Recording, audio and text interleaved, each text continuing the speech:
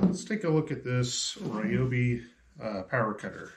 First of all, it uses these small USB lithium, they're calling them, cells. You can plug in direct with the USB-C, which is kind of nice, but maybe a little annoying depending on what you've got on hand. It goes in there just fine.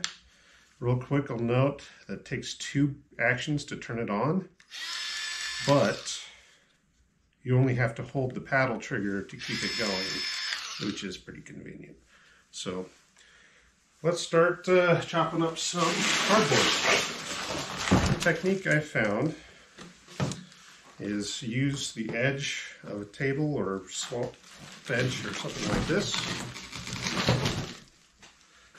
Hold it in place. Make sure you're not going to hit the table.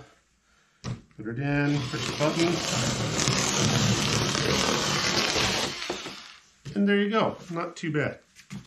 I would actually like to see an 18-volt version of this. I don't care if it has a giant battery hanging off the back. That's fine. But something with a common battery type I already have. I've already got the chargers and stuff.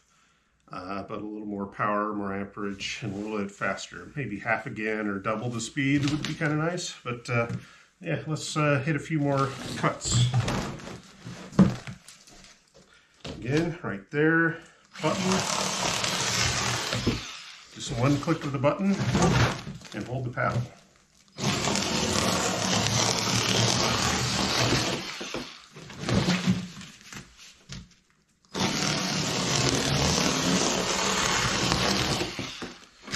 Alright, there you go. For smaller boxes, this thing is going to be absolute murder. So, we're opening clamshell packages and whatnot. I'm sure it's going to be great. So, there you go. The little Ryobi power cutter. One last note, I was able to cut up this huge pile of cardboard on one battery charge. I don't know how much is left, but I was able to do this much. And that's pretty good. I'm actually pretty impressed.